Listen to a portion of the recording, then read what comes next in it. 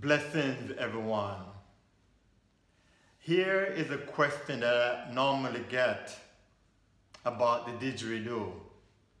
And it goes, is it hard to learn how to play it? How about circular breathing? Is it difficult to get it? I would hope the question would be how easy it is to play the didgeridoo. And the answer that I would give would be yes. It's easy. You see, there's nothing physical about it. And what I mean by that, you don't need a whole lot of strength and breath to get the drum going. And to also later on develop the skill to do the circular breathing. It's pretty easy. Now, why do I say that? Because I want you to understand what is the didgeridoo from my point of view. See, it's a musical instrument. It's a healing instrument from Australia. It is the gatekeeper of this instrument are the original Aboriginal people of Australia. And it is made out of usually tree trunks, bored out by termites, or nowadays people make them synthetically, either with chemicals, or some people will cut a regular tree and they will split it and bore it out, make a hole, you know, with their tool like a carpenter, and they put it back together. And some people use other stuff. Beside the point, what I'm saying is this. It is you, the person, that create the sound through the didgeridoo. So, it is easy? Yes, it is. Because it is your energy, your intention, your vibration. Another question, how long did it take you, Evan, to learn the didgeridoo, and how did you learn it? I said, well, I didn't learn it, I just remember how to play it. But it took me about 3 months to get the drum, that boo sound. 3 months. Honest truth, 3 months. Why? Because I have a lot of stuff to get rid of. A lot of doubts. Even though I make up my mind that I will play the didgeridoo, but I didn't believe that I could get it right away. And when I tried for the first time, I was working with for about an hour until I got frustrated. But something clicked inside and said, continue play this thing. It's your medicine. And I decided I'm gonna play this didgeridoo until I'm gonna work with it until I get that sound, that boo sound we call the drum. What am I saying to you? That is, if you have the intention to play the didgeridoo, keep one thing in mind. It's about you inside that want to play the didgeridoo. Whatever you think who you are, whatever you think what this inside is, but the decision to want to play it comes from inside. It's a feeling. See? But the body, the mind, and the spirit have to be one. And that's why you have to practice. So, if you have a didgeridoo and you have the intention to play it, I would say pick it up and begin to practice with it. Now, here are some tips of how to get the drone. First of all, imagine that at the tip of the didgeridoo, like this one that I have here,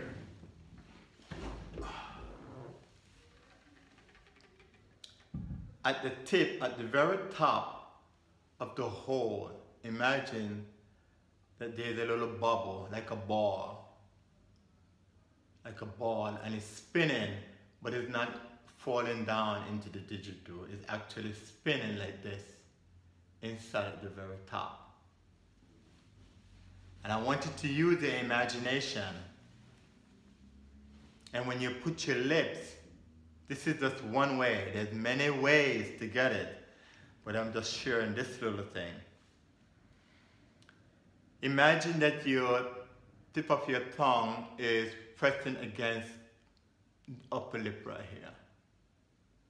It's like a starting point. That's how I got it. And imagine you press your tip of your tongue on the upper lip like this. So you kind of get like a drum sound on right here underneath the lip. And the idea is like igniting a match to create a fire. You get, the match with the matches box, and you go. If you do too hard, you might break the stick, or it might just erase the sulfur and no spark. And if you do too light, there's nothing happening. So you got to get that little bit of pressure. Once you ignite, you just release the pressure. It's like starting that little ball going. So here's what I mean, if you can see it.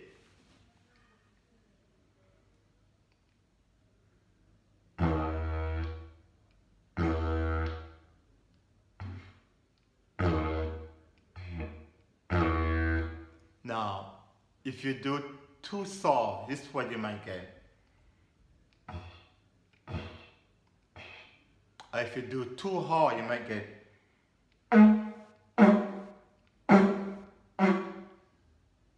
So it's very subtle.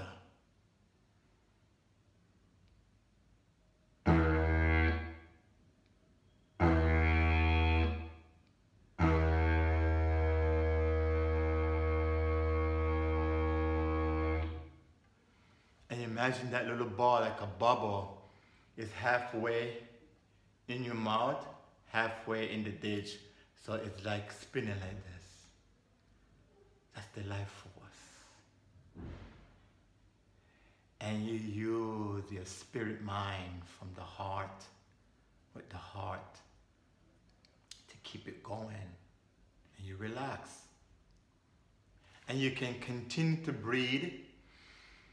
And just breathe. Here's a long breathing where no breath, relax your stomach.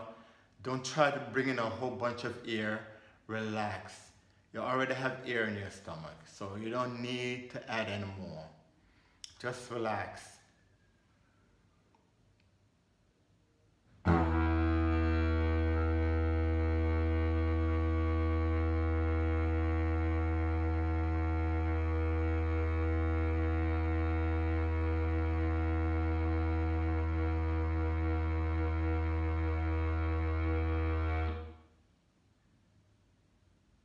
That's not circular breathing.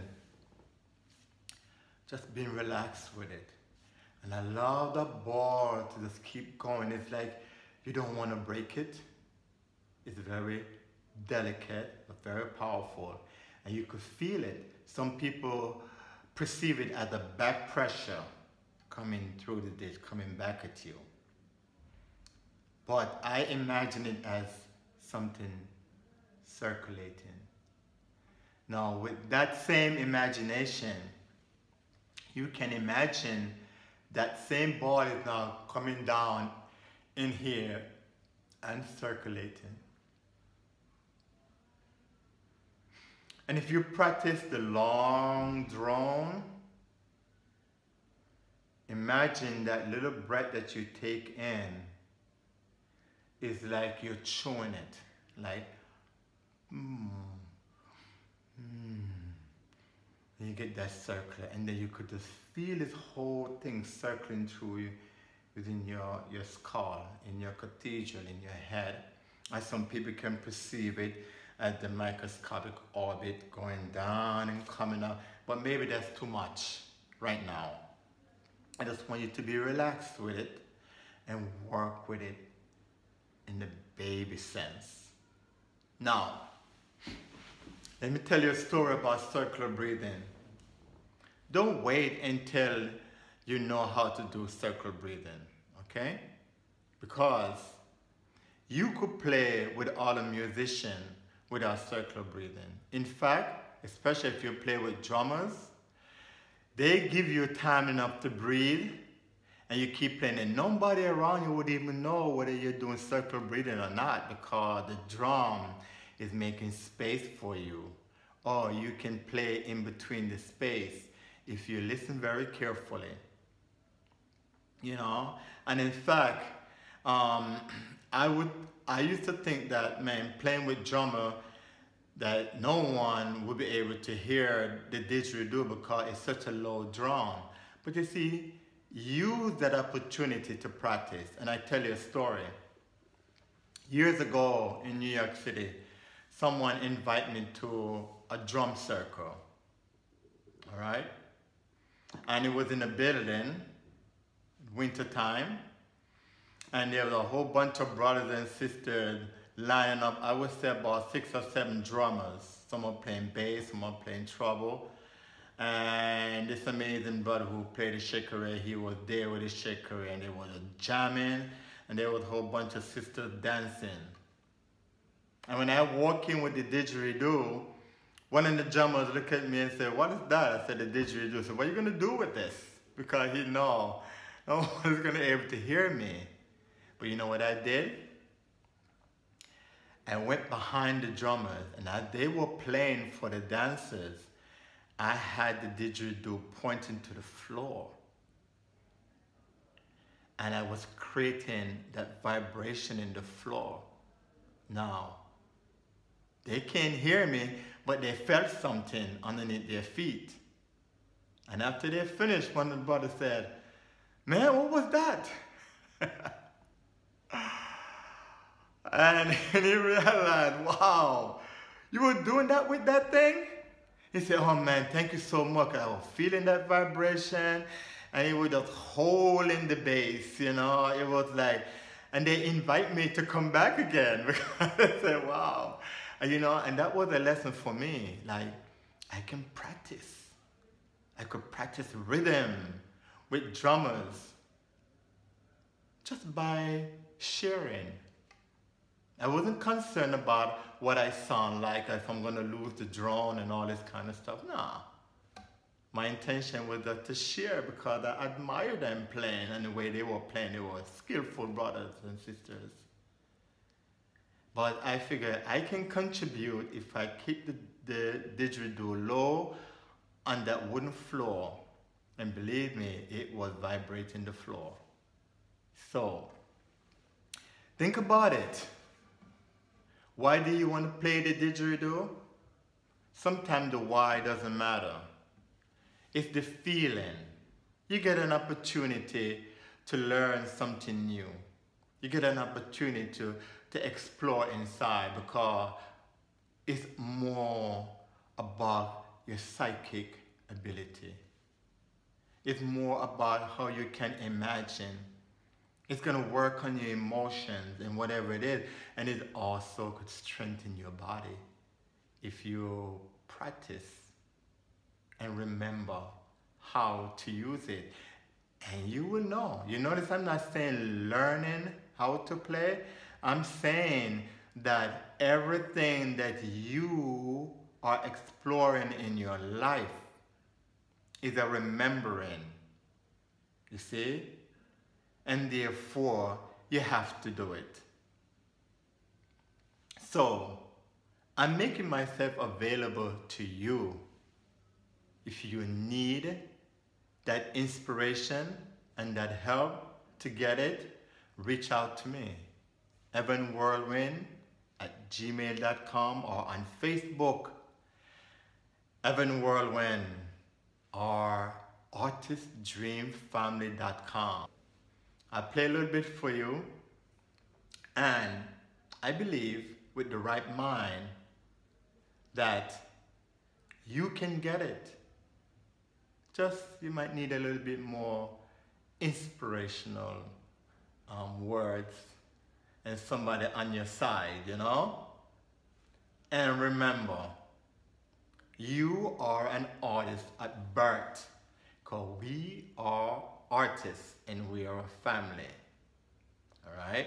So I'll play a little bit for you, and thank you for sharing this time with me, and looking forward to hear from you.